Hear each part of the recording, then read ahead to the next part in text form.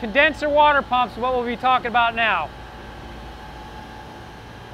These pumps take care of those two towers right there. We have the disconnects over there on the wall that operate the power for these motors.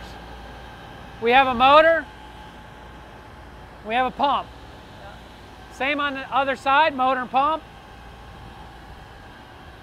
Shut-off valve for this pump. Shut-off valve for this pump to isolate the pump. Same with that one. And the one in the back side here, same thing. These two pumps feed a heat exchanger on the back side of this tower. We're going to talk about the heat exchangers that take care of the two cooling towers for the east side of the building.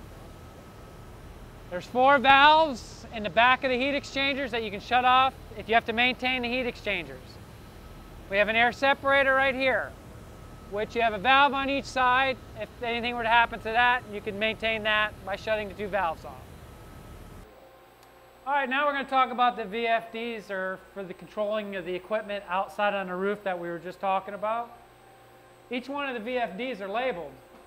As you can see right here, they're all labeled. Also, they're labeled with the horsepower of the motors on the bottom, each one. All this is controlled by building management.